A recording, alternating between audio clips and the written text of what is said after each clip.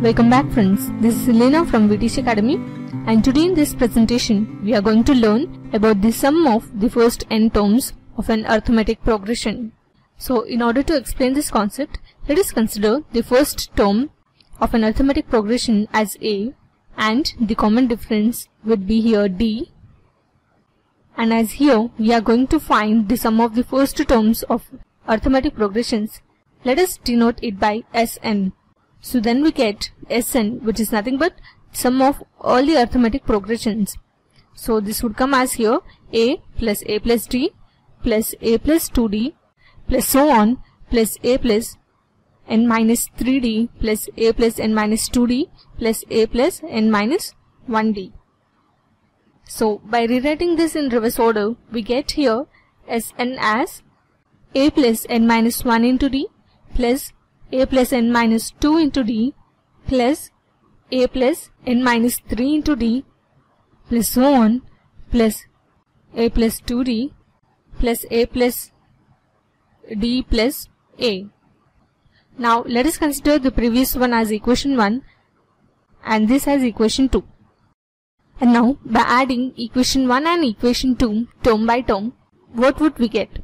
Here if we add the first term a, and in second term the first term is a plus n minus 1 into d. So by adding this we get here a plus a as 2a plus n minus 1 into d. Similarly, if we add all the remaining terms, we get the same result, that is 2a plus n minus 1 into d. So here a question arises that how many times will we get 2a plus n minus 1 into d. So it is clear that each Sn of equation 1 and equation 2 has n terms. So by this we can say that 2Sn, that is by adding equation 1 and equation 2, we get in the left hand side as 2Sn, and in the RHS side all the 2a plus n minus 1 into d would be n times. So let us multiply this with n. So we get here n into 2a plus n minus 1 into d. Now let us transfer 2 to the right hand side. So we get the sum of n terms as n over 2 into 2a plus n minus 1 into d. So this is the formula to find the sum of first n terms of an arithmetic progressions. Sometimes we are given an arithmetic progressions with only first term and the nth term. So how to find its sum? So let us make the solving of such examples simple and call the nth term as the last term, and it is denoted by L.